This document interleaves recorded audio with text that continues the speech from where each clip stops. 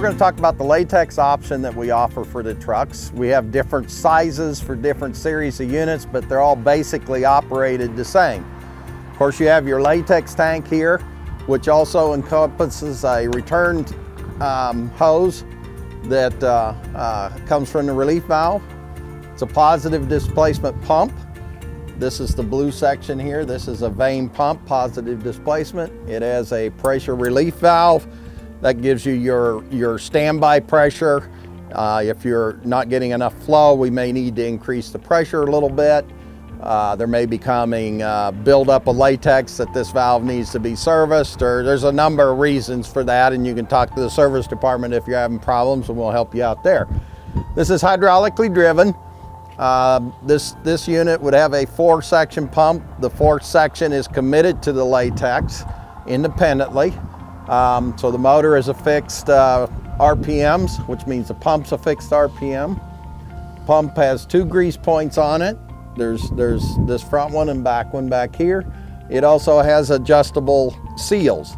Those seals, if you're starting to see weepage of latex around the shaft, these seals will need to be tightened. It's just like a pump packing. They are replaceable. You also have your suction screen. Latex has particles in it, so you may, if you see flow dropping off, you'll need to pull the screen out, clean it, flush it with water, put it back together. Of course, you have your on-off valve here to be able to do that. You also have a fill point here so that you can fill from the bottom of the tank up. There's 2 drains. There's one for the filter. There's also one for the pump, so you can drain the system.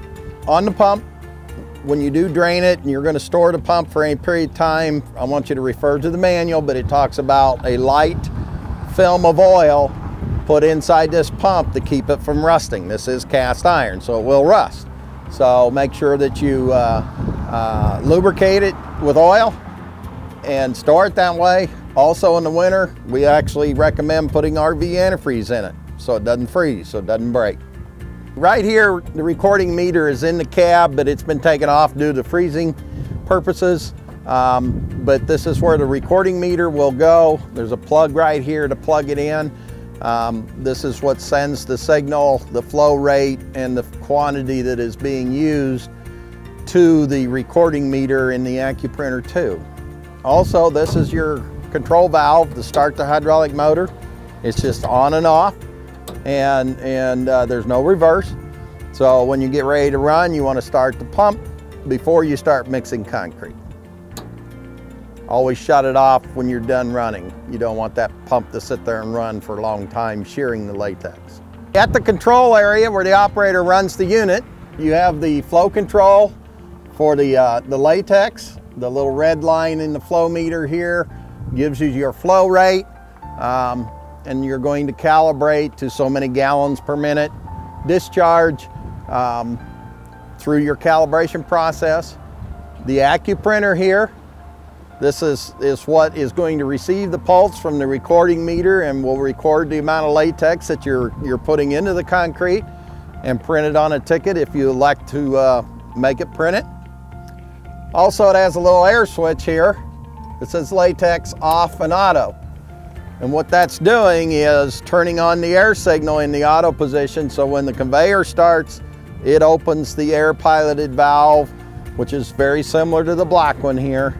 On the other side, it will turn it on. If you don't want to run latex, turn it off. That's how you can calibrate the 2 independently from each other. On the right side is where the latex is actually entered into the swivel. Goes in the swivel here, discharges in the mixer. The air valve that I said is being controlled by that off auto switch is this air valve right here.